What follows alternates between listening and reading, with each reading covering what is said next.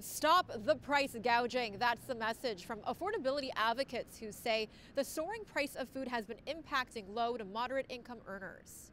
The people united will never get defeated. While these CEOs are making billions and millions of dollars annually, and it's just getting more and more greedy. With the average monthly cost of food at an all-time high, rallies have been held across the country, including outside the metro at Spadina and Bloor, to challenge rising prices. If you look at the food banks, you see all the lines in front of the food banks, thousands of people who go to the food banks, and it all shows that people are hungry. Canadian grocery giants have claimed they've risen food prices to offset their increased expenses.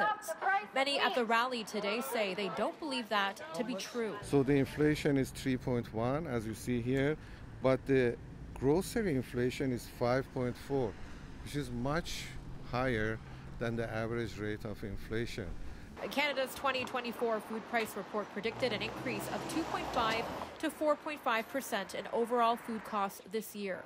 Advocates say all levels of government need to get involved and consider taxing excessive profits and create a cap on the price of essential food items. Finance Minister Chrystia Freeland had said the government is ready to use all of the tools necessary to stabilize prices, but didn't elaborate on whether a tax is being considered.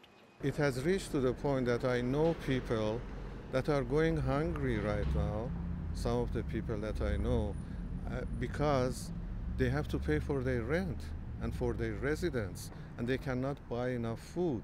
And I know people that never went to the food bank, and now they are all going to the food bank because honestly it's impossible for them to buy enough food. Earlier this week, a House of Commons committee studying food prices said accusations of profiteering in the Canadian grocery industry are unfounded, with food experts saying their gross margins have remained consistent for more than 5 years. In Toronto, Melissa Nakhavoly, City News.